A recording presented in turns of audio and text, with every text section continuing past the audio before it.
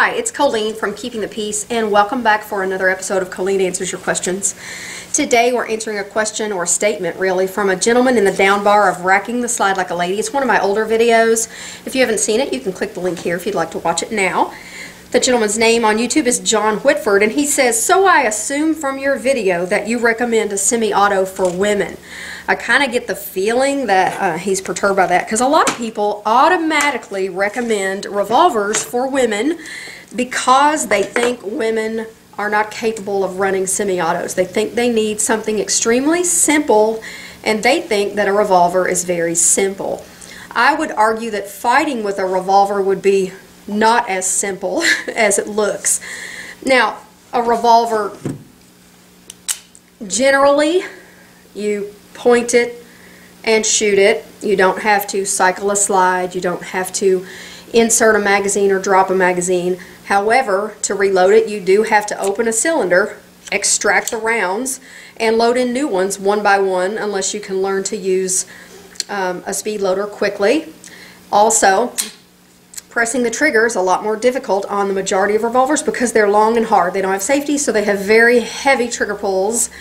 A lot of them have shrouded hammers, so you don't have the option of pulling back your hammer if you wanted to. This is a huge revolver. This is not one you would conceal generally, especially if you're a female, but it still has the same basic parts. Also, the sights are not nearly as easy to see. They're not as intuitive to line up.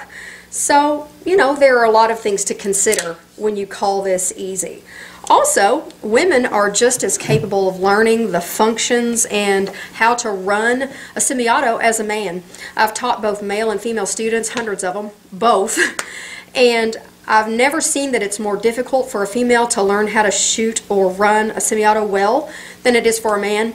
They may learn a little bit differently, they may approach things a little bit differently, but as far as their capacity to learn, I see that as fairly equal. With a semi-automatic, you do have a few more things that you need to learn well. You need to learn to reload quickly, but you would need to learn to reload a revolver quickly too. Generally, you need to learn how to cycle your slide well, which I've done a video on that before. You need to learn to press your trigger in a controlled manner, which that would be equal with a revolver. You would need to learn that there as well. You'd need to learn to operate safeties. So as you drive the gun forward, you need to learn to take the safety off, and then you'd need to learn to put the safety back on before you draw it back to your person. So there are some differences, but as far as really complicatedness, I would not say that the semi-auto is that much more complicated. It just has different complications. I would say that you need to work very hard to learn your weapon well, whether it be a revolver or a semi-automatic, and everything needs to be reflex. You need to have done it so many times that it's reflex, so that if you have to draw your weapon for self-defense, you don't have to think. And I think a lot of people assume that if it's a revolver that you wouldn't have to do that you wouldn't have to learn that, but you would. Also, there's the issue of concealment. Again, this is a K-frame revolver, it's large, but it still has a cylinder, okay?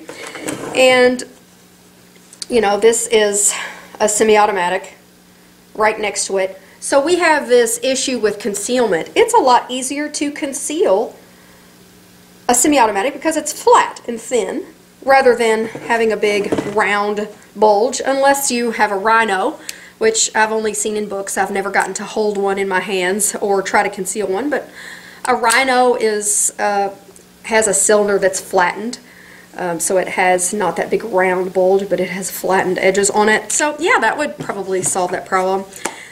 Now, let's get back to what I would recommend. I don't have a blanket recommendment for all females. A lot of people do. A lot of people say, if you're a female and you come into my store, you're getting a snubby revolver with a concealed hammer. And there's just no question about it. That's so common.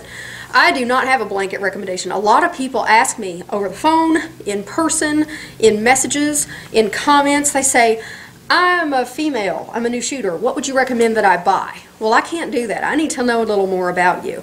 I need to know what you want to use the gun for. I need to know, do you plan to carry it on your person? I need to know, you know, what is your hand strength? What's your hand size? What's your experience with guns? Do you have the intention of investing time and money into training and learning the gun well? If you don't plan to wear it on your person, where do you plan to keep it? Things like this all contribute to what I would recommend for a person. And that goes for male or female. There are some females that I might recommend a bigger gun, and there are some males where I might recommend a smaller gun. Small and big aren't necessarily per person. Revolver semi-auto aren't necessarily per person or per gender. So I hope that this information has both answered your question and maybe clarified what people are assuming about me.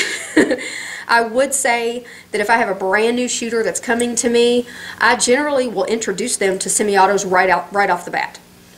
And I do that because if you learn to grip properly on a semi-automatic right off the bat, then it's easy to switch to a revolver and not get hurt.